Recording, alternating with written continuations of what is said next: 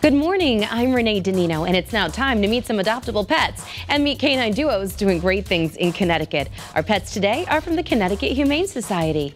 No sibling rivalry here. Sisters Autumn and Elsa love each other and are looking for a home together at the Connecticut Humane Society. Now, they weren't litter mates, but in their minds, they're siblings through and through. Autumn, the tiger tabby, is 4 years old, and Elsa, the tortie, is only 7 years old. They enjoy laying near each other, grooming each other, and love attention from people too.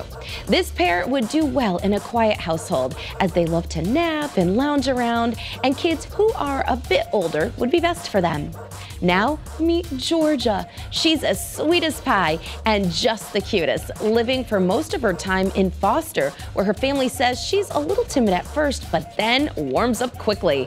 Georgia has spent time there with some kids, dogs, and getting lots of love from her foster family. She loves going outside, hiking, walking, car rides, and of course, getting lots of love and affection.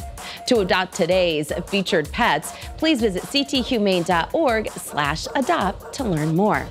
Now, time to meet this week's amazing canine duo, Canine Harley of the Connecticut State Police Department. All right, happy Sunday. I'm here with Canine Harley, who is a currency dog for the Connecticut State Police Major Crimes. You're going to hear more about Canine Harley from his handler, who actually can't go on camera. We got some serious undercover stuff going on here in our state. Are you ready to have some fun, Harley? Are you ready? You ready? Yes. So Canine Harley is a 2-year-old black lab, which he came from the Guiding Eyes of the Blind and was a flunky with their program.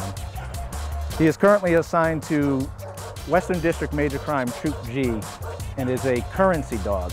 And what that entails is he sniffs for American currency, and he's more specifically trained in the ink that is in the money.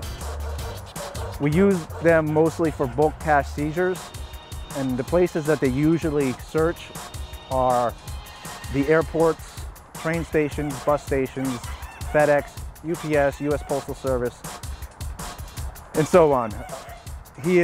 When he's not working, he enjoys his time at the dog park. He is pretty relaxed, so when he's home, he's chill, sleeping on my bed or sleeping on the couch.